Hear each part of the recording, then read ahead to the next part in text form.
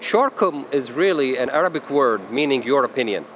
It's in the Emirati Arabic dialect, and the reason why we coined it this way and the reason why we launched it in the first place is to really engage the community to which we are providing our services. The boating community, the maritime community at large, is a very much user-intensive community.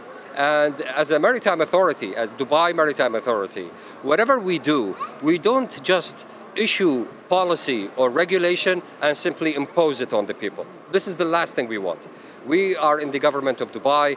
We're looking at the moon. We're looking at new initiatives every day. We're looking at adopting innovations in everything we do.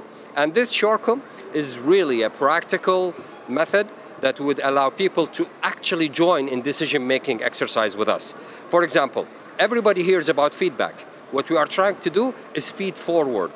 Simply, before issue any regulations, we will share the concepts of those regulations. We will share the basic ingredients, if you may, of whatever piece of policy that we will put in place and share it with the concerned public, and then we would expect for them to give us what works and what works not for them.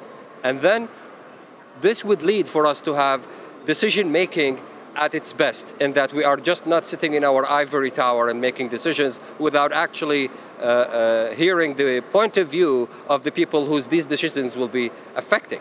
We launched Shorkum in this year's version of the boat show, and we're very happy with the initial reception that we got from the people who are visiting the stand. I quote one of the gentlemen who's a member of the community. He said, "It's about time. This is a wonderful initiative. We can't wait actually to share with you our ideas."